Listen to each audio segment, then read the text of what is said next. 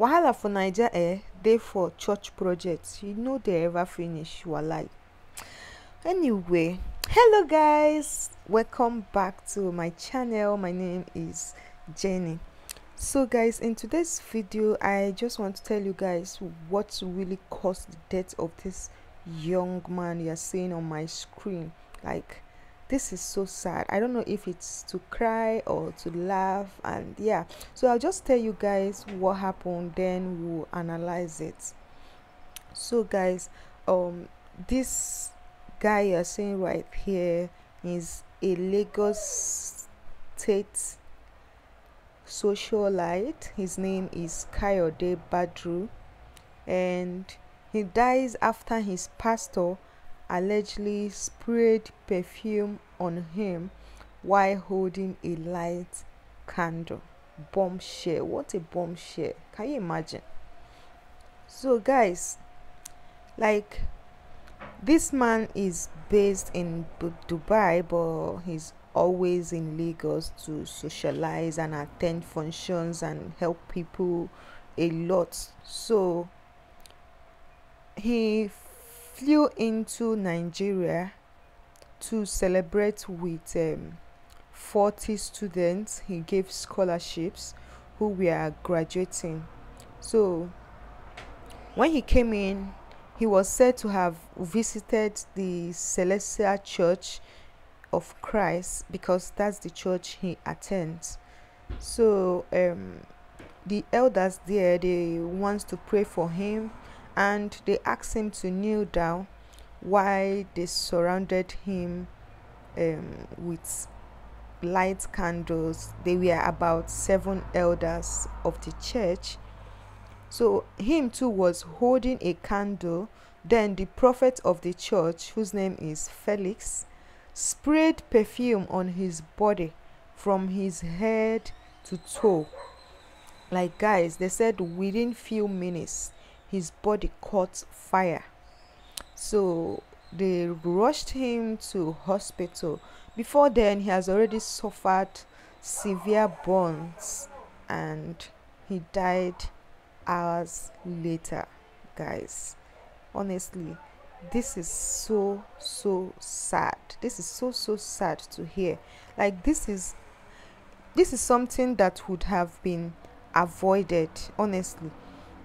Everybody knows perfume spray is inflammable when in close contact with fire.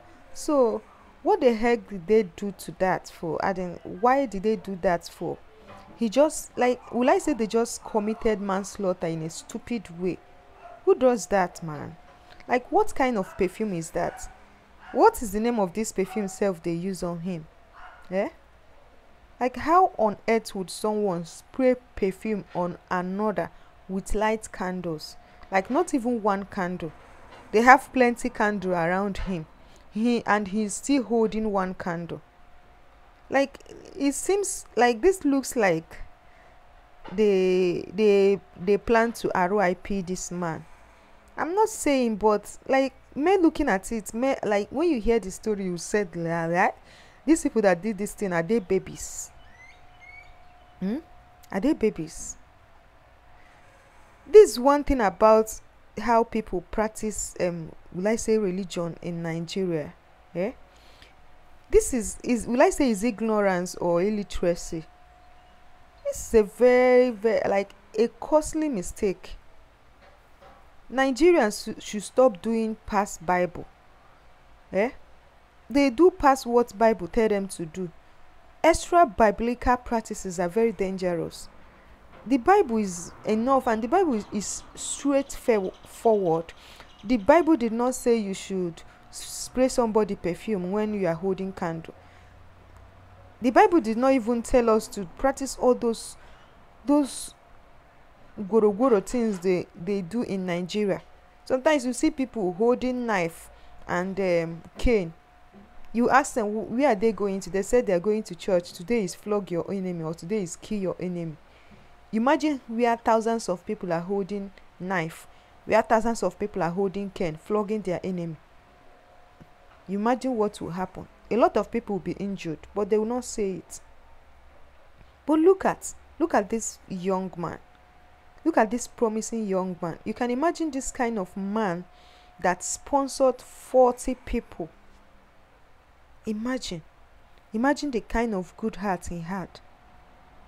Imagine these 40 people, these 40 students that he gave scholarship, how they'll be feeling. No be juju be this. People said, make your goodness no kill you.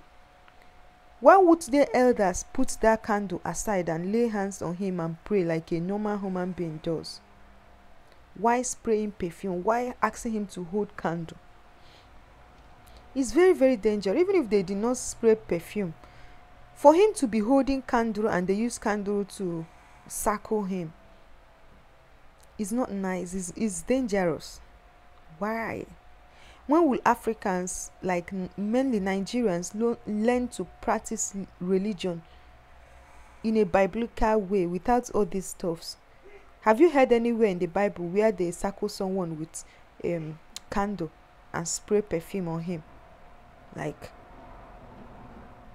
yeah, this man's death is so fishy. Like, will I say they planned this stuff? This is so pathetic. Yeah, this is so pathetic. Yeah, guys, I don't really know what to say, but we should know what we do these days. Oh, like, if your pastor tell you to do something, kneel down, let me pray for you. Let the pastor just lay hand on you and pray. All those jagba, all those things they will bring and ask you to hold.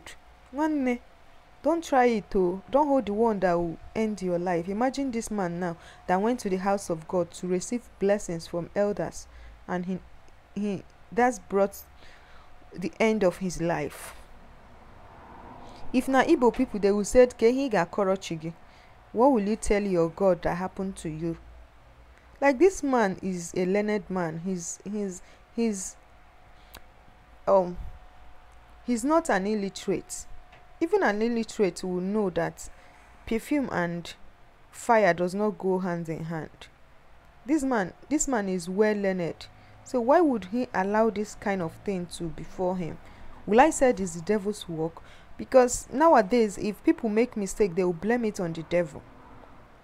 This is pure ignorance, and I would say is ignorance and mistake from the pastor's side and all those people, all those elders involved. Like, they should know better. But this man, as a young man, let's assume that those pastors are old people, like they refer them as elders. Let's assume that they're old people, they don't know much. So what about this man here? He should know more. I'm not blaming the dead, but this kind of death is something that can be avoided. But due to we Nigerians, we have this attachment to religion, and especially Christian religions. We have this attachment to, if your pastor asks you to do this, you must do it. If you don't do it, you are disobeying him, or you are not following the God's way and all that. Like, we have this strong attachment to what our pastor said. Sometimes they'll ask them to bring coconut and break it on their head. What if you break your head and blood will split everywhere? What will you tell your God if he dies? You tell him that your pastor said. This is just pure case of doing something, like overdoing yourself, or will I say doing past the Bible, or the Oyibo people no go fit try this kind of thing. Even primary school people, some people, they have already known, they have taught them in school that perfume and fire does not go hand in hand. So why would these grown men do this kind of thing? It's suspicious, it looks fishy, and at the same time, I don't know what to say, because we can't judge. Maybe they have been practicing it in their church and this kind of thing have not happened. But me, I doubt it, because if they have spread perfume on someone in their church while holding a candle, I think something like this would have happened.